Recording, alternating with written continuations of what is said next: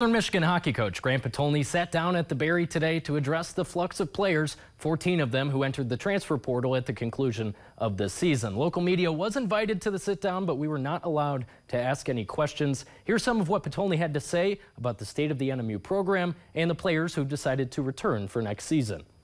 I love the guys in that room. I love them. I think they're incredible people. I think they're very good players. And we got a very good freshman class, and we're going to find some other guys in the portal. You know, for us, there's no change in what our attitude is. You know, it's for us, it's always anybody, anywhere, anytime. When you talk about the portal, 5 of those guys that are in there are part of that senior class, so they're graduating.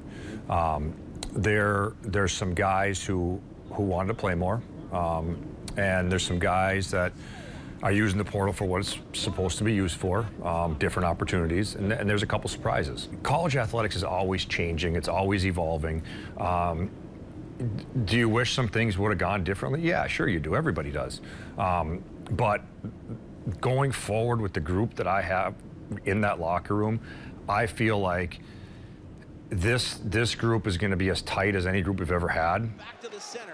Potulny says in addition to the 11 freshmen entering the program next year, he's currently on the hunt for 3 skaters and 2 goaltenders to fill out the roster. No word on who he's looking for in those spots since, again, we were not able to ask any questions today.